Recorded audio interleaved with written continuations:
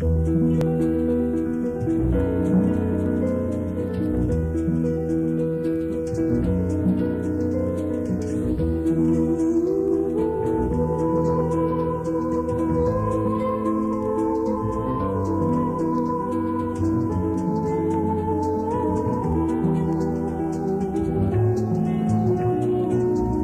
are pleased to present from Our Lady of Fatima Parish in Sydney River, Mass for Shut-ins.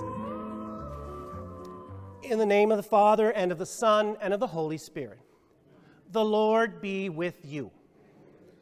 Today we celebrate the fourth Sunday of Advent, and so as a people of faith, my congregation from Our Lady of Fatima is joining us, some of them. I'm your main celebrant, and we have Mike Finnegan, who is going to provide us with our music. And so as we begin this Mass, we are mindful of our own faults, our own sins, but confident always in the love and mercy of God. I confess to Almighty God and to you, my brothers and sisters, that I have greatly sinned in my thoughts and in my words, in what I have done and what I have failed to do, through my fault, through my most grievous fault. Therefore I ask Blessed Mary, ever Virgin, all the angels and saints, and you, my brothers and sisters, to pray for me to the Lord our God. May Almighty God have mercy on us, forgive us our sins, and bring us to everlasting life. Let us pray.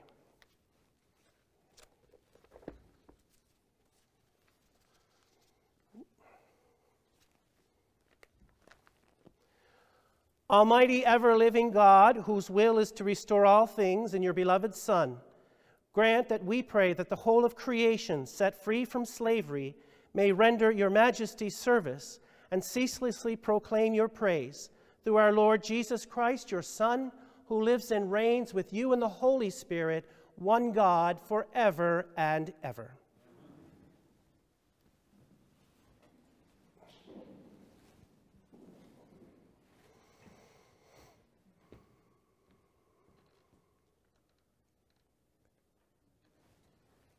A reading from the second book of Samuel.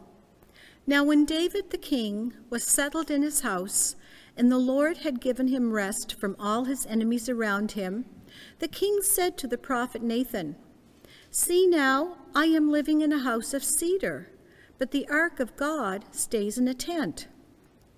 Nathan said to the king, "Go, do all that you have in mind, for the Lord is with you."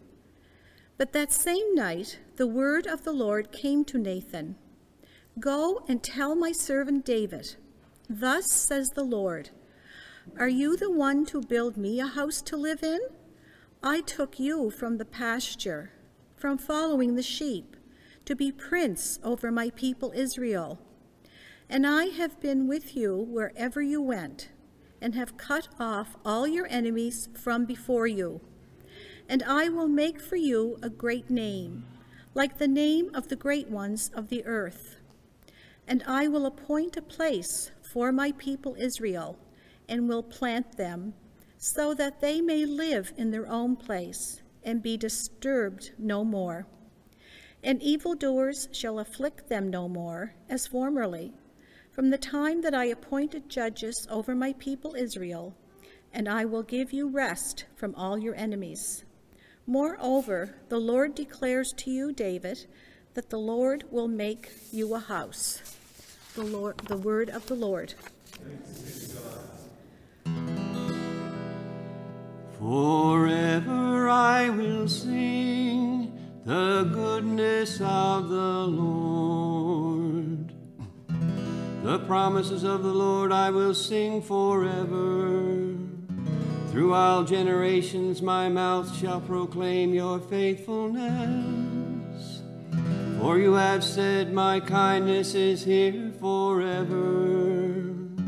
In heaven you have confirmed your faithfulness. Forever I will sing the goodness of the Lord. I have made a covenant with my chosen one. I have sworn to David my servant. Forever I will confirm your posterity and establish your throne for all generations. Forever I will sing the goodness of the Lord.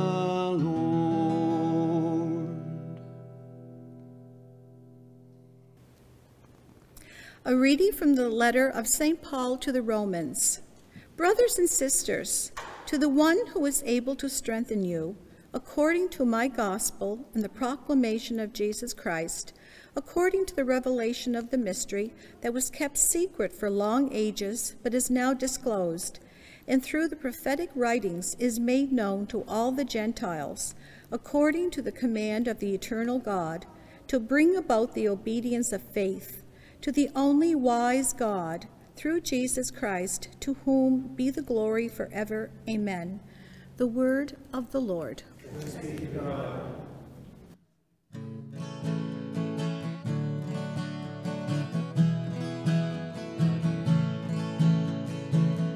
Hallelujah, hallelujah, hallelujah,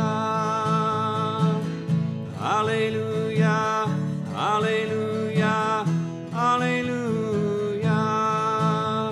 Sing his message loud and clear. Hallelujah. Jesus Christ our Lord is near. Hallelujah. Hallelujah. Hallelujah. Hallelujah. Hallelujah. Hallelujah. Hallelujah. The Lord be with you. A reading from the Holy Gospel according to Luke.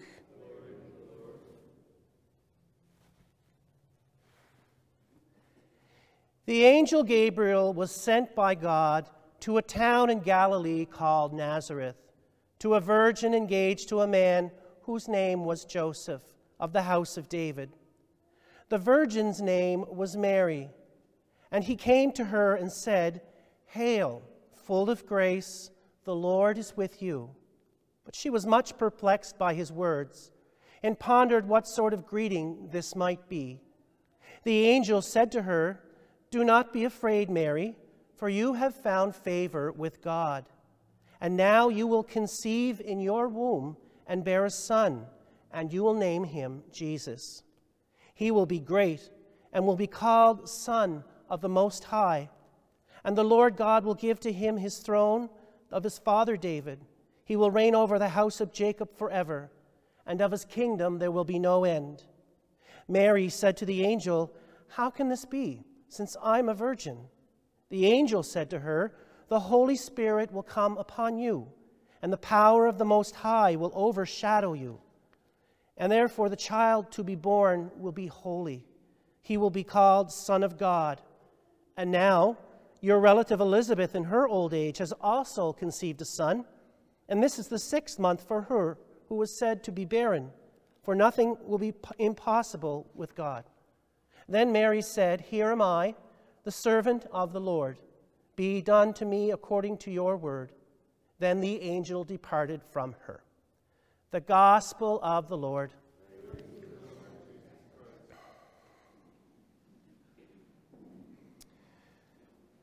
During this Advent season, we take time to prepare and to wait. It's about waiting. This theme of Advent fits very perfect into today's Gospel reading with our Blessed Mother. When we think about Mary, Mary was a very young person at the time, very humble, very much full of faith, very trusting in God, was brought up by Anne and Joachim, and was a very faithful person in a relationship with God. And then the angel Gabriel came to her. I can only imagine what that experience must have been like for her, because none of us that I'm aware of have experienced that, I'm sure. So all of a sudden, the angel comes and asks Mary to do something for God. Think about how that must have been for her. And with total trust, with total faith, and a desire to be faithful to God, she said yes. She said yes. Totally free to make a choice. And she wanted to help fulfill the plan of God. And because of her, the Messiah that was long waited for throughout the whole Old Testament, think about it. During Advent, we wait 4 weeks for Christmas. In the Old Testament, they waited thousands of years from the fall of Adam and Eve to the birth of the Messiah, who restores that friendship we have with God. And ultimately, we know that he came for a reason. Jesus came to redeem us, to save us. That's why it's so important to see the celebration of Christmas and Easter together.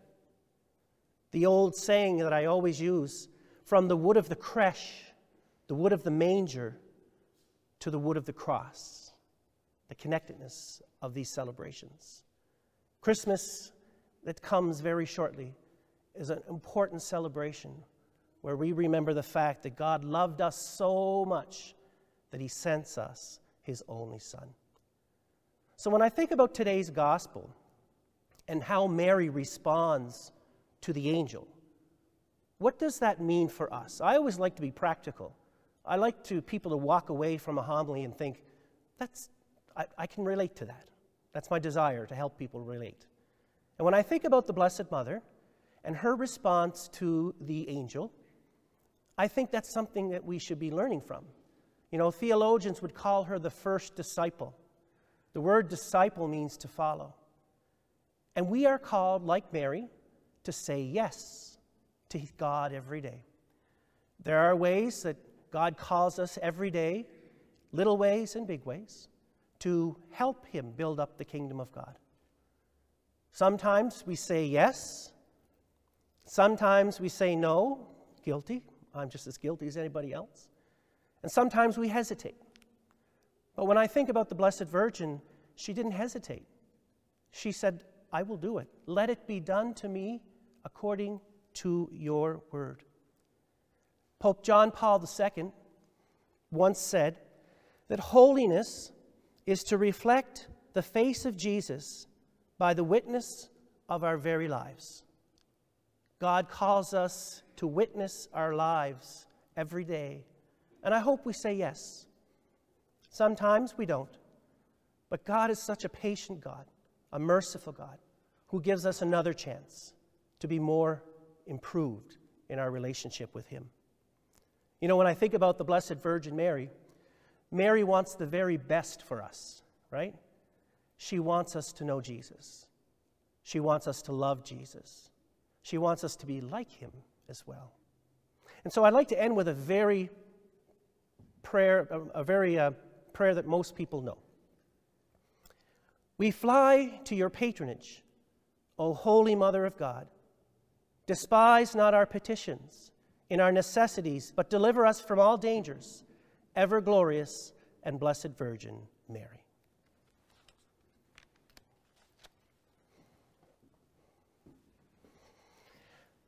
And at this time, together, we pray the Apostles' Creed. I believe in God, the Father Almighty, creator of heaven and earth, and in Jesus Christ, his only Son, our Lord, who was conceived by the Holy Spirit, born of the Virgin Mary, suffered under Pontius Pilate, was crucified, died, and was buried.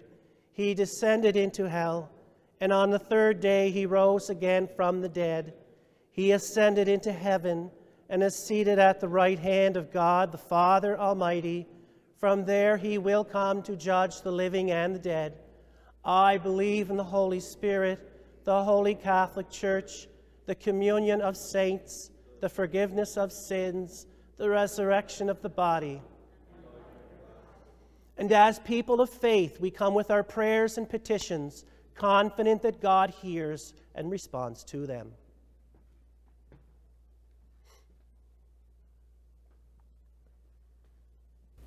For the Church, open to the workings of the Spirit and called to give birth to the presence of Christ, we pray to the Lord. Lord, hear our prayer. for the gift of peace for all God's people, for the coming of a world where justice and peace embrace, we pray to the Lord. Lord, hear our prayer. For all communities, as we stand again at the threshold of the mystery of Christ coming into the world and see in ourselves the need for his presence and welcome him, we pray to the Lord. Lord, hear our prayer. For those who are shut in at home, hospital, or healthcare facility, and those who care for them, and for the gift of eternal life for all who have passed away and those who mourn their loss, we pray to the Lord. Lord, hear our prayer. Merciful Father, you hear every prayer, and we make them through your Son, Jesus the Good Shepherd, who lives and reigns with you in the Holy Spirit, one God, forever and ever.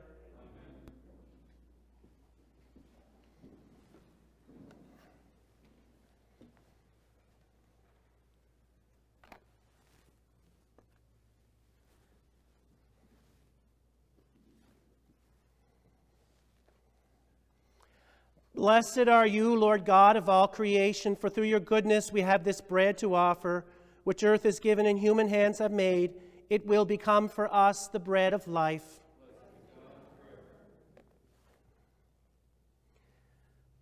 By the mystery of this water and wine, may we come to share in the divinity of Christ, who humbled himself to share in our humanity. Blessed are you, Lord God of all creation, for through your goodness we've received the wine we offer you, fruit of the vine and work of human hands. It will become our spiritual drink.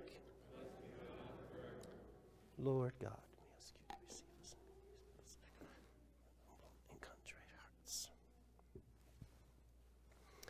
Pray, brothers and sisters, that my sacrifice and yours may be acceptable to God, the Almighty Father.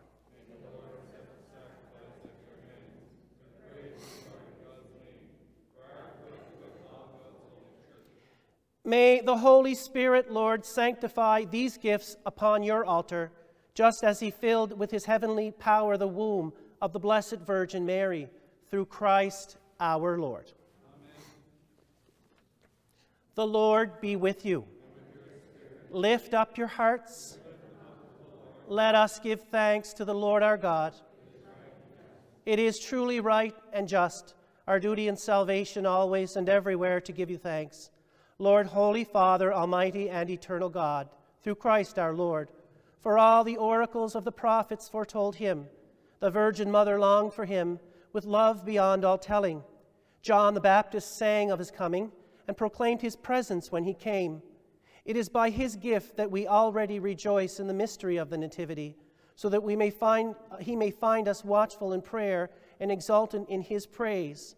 And so with angels and archangels, thrones and dominions, and with all the hosts and powers of heaven, we sing the hymn of your glory, as without end we acclaim. Holy, holy, holy, Lord God of hosts, heaven and earth are full of your glory. Hosanna in the highest, blessed is he who comes in the name of the Lord. Hosanna in the highest, Hosanna, Hosanna in the highest. You are indeed holy, O Lord, the fount of all holiness. Make holy, therefore, these gifts, we pray, by sending down your Spirit upon them like the dewfall, so that they may become for us the body and blood of our Lord Jesus Christ. At the time he was betrayed and entered willingly into his passion, he took bread and, giving thanks, broke it, gave it to his disciples, saying, "Take this, all of you, and eat of it, for this is my body, which will be given up for you."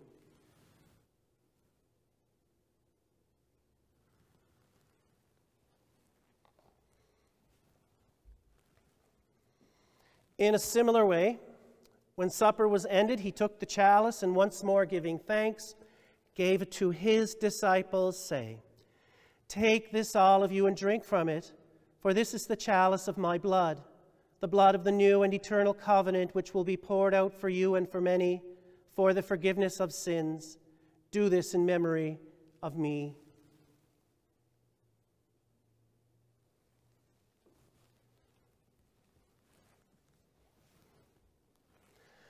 The mystery of faith. When we eat this bread and drink this cup, we proclaim your death, O Lord, until you come again. Therefore, as we celebrate the memorial of his death and resurrection, we offer you, Lord, the bread of life and the chalice of salvation, giving thanks that you have held us worthy to be in your presence and minister to you. Humbly we pray that, partaking of the body and blood of Christ, we may be gathered into one by the Holy Spirit. Remember, Lord, your church spread throughout the world, and bring her to the fullness of charity, together with Francis, our Pope, Wayne Joseph, our Bishop, and all the clergy. Remember also our brothers and sisters who have fallen asleep in the hope of the resurrection, and all who have died in your mercy. Welcome them into the light of your face. Have mercy on us all, we pray, that with the Blessed Virgin Mary, the Mother of God, with blessed Joseph, her spouse, with the blessed apostles, the Fatima children, Saints Lucia, Jacinta, and Francisco, and all the saints who have pleased you throughout the ages, we may merit to be co-heirs to eternal life and praise and glorify you through your Son, Jesus Christ.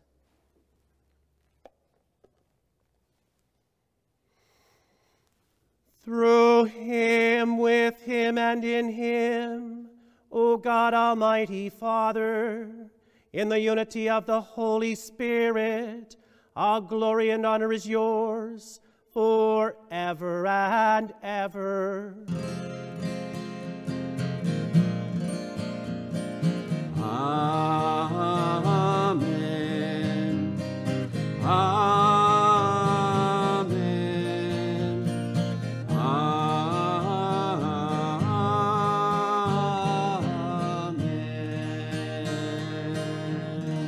And now together we pray as Jesus taught us. Our Father, who art in heaven, hallowed be thy name. Thy kingdom come, thy will be done on earth as it is in heaven.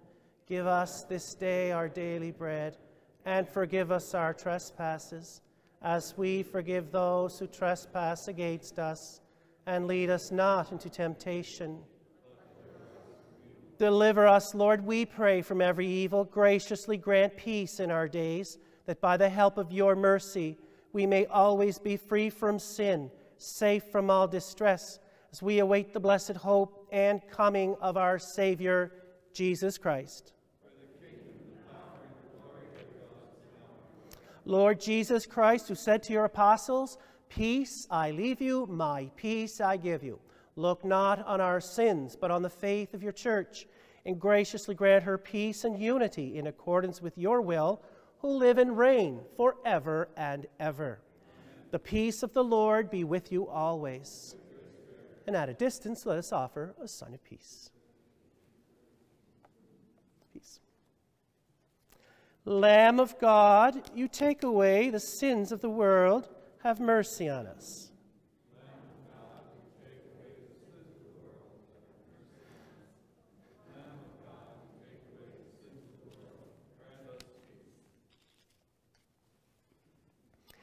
Behold the Lamb of God. Behold him who takes away the sins of the world. Blessed are those called to the supper of the Lamb. Lord.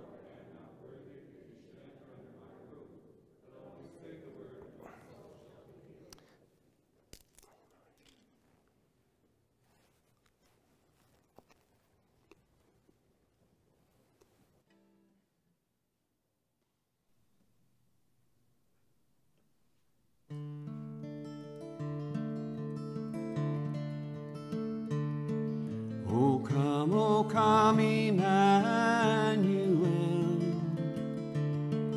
and ransom captive Israel, that mourns in lonely exile here until the Son of God appear. Rejoice, rejoice, Emmanuel shall come to you, O Israel.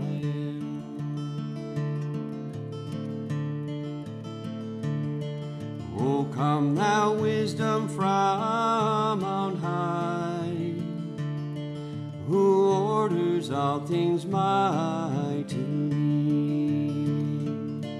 To us the path of knowledge show, and teach us in her ways to go. Rejoice, rejoice, Emmanuel shall come to you, O Israel.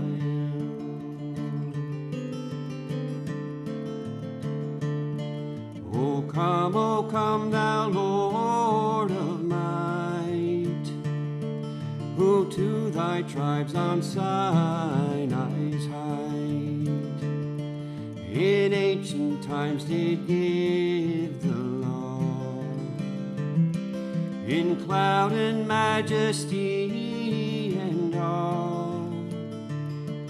Rejoice, rejoice, Emmanuel shall come to you, O Israel. Rejoice, rejoice, Emmanuel shall come to you, O Israel.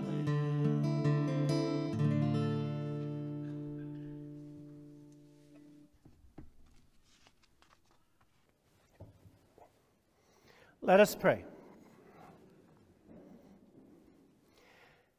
Having received this pledge of eternal redemption, we pray, Almighty God, that at the feast day of our salvation draws nearer, so we may press forward with more eagerly to worthy celebration of the mysteries of your Son's nativity, who lives and reigns forever and ever. Amen.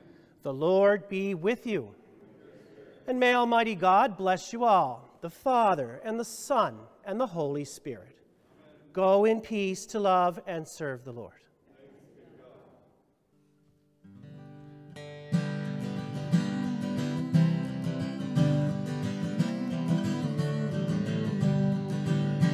O come, divine Messiah, the world in silence waits the day when hope shall sing its triumph and sadness flee away.